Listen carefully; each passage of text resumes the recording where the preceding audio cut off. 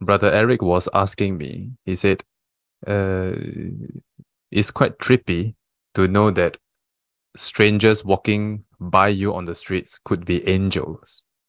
So have you read the book of Hebrews that strangers could be angels? Meaning when you're walking on the streets and the person you are seeing on the streets could be angels? That is quite scary, isn't it? And then I said, even if they are angels and they're walking on the street and you see them, if they never talk to you, whether they are an angel or not, that doesn't mean anything.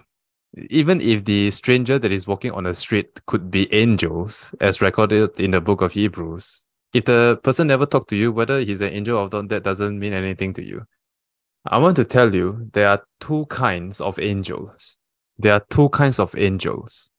The first kind of angel is that they serve God and let men know all their deeds. The second kind of angel is that they serve God and the man on earth did not see their deeds.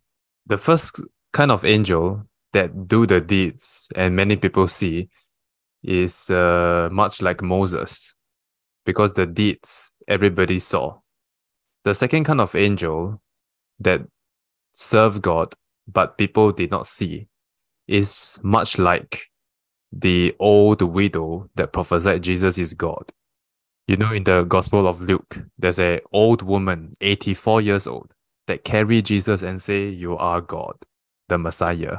That is like the second kind of angel. Serve God, but man did not really see the deeds. But both have equal rewards in heaven. Because whether mankind see your deeds or not, the main thing is your relationship with God. Tell your neighbor, say, I will focus on my relationship with God. Is by reading the Bible and pray to God oftenly. Then is what determine your reward in heaven. So which kind of angel do you want to be? The type 1 or the type 2 angel? You want to be the first kind of angel that everybody see, or the second kind of angel that people did not really see? I see somebody putting 2, I see somebody putting 1. If you ask Prophet John, he will be both of them. Because both angels are from God. God is both seen and unseen. So I want to be both. Jesus Christ said in John chapter 14, verse 12, if you believe in me, you'll do greater works than me. Okay, just this verse, it should tell you what you ought to do on earth already. Not that you know that you can perform more miracles than Jesus, that is on the surface value. Remember what I said, interpret the Bible deeper. When the people of the world, they read this verse, they interpret it as it's time to do more miracles than Jesus. But if you interpret it deeper, it means that even if you do more miracles, your reward does not mean that you are greater, because you can never be greater than Jesus in heaven. Yet the works that you do on earth could be greater than Jesus. This is why John the Baptist did not perform much miracles, but he and Elijah have the same reward in heaven. This is why many miracles that Prophet John do, even if mankind never see the miracles he do, he don't mind. So sometimes where there are mighty miracles that the Holy Spirit has enabled me to perform and mankind never see, I don't mind, because what matters is the angels in heaven see.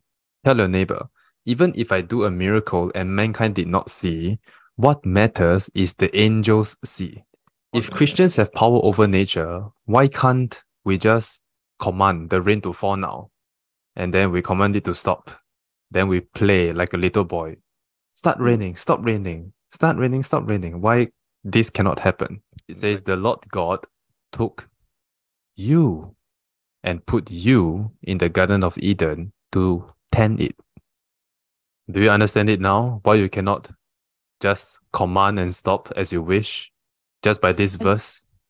Because the Lord God put you on earth to tend it and not to have control over it. You are to tend the Garden of Eden and not to play or control it, but to tend it. For information, today I saw a 4-faced cherubim, much like what the cherubim was described in the book of Ezekiel. a four-faced creature, and the lion came and talked to me.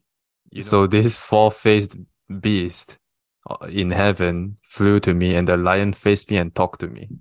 So just as the seven thunders spoke in the book of Revelation, but Prophet John is not permitted to tell, so it's the same thing. 所以就 Because 像那个7个 there are 雷 secrets in heaven that God only want to reveal it to you.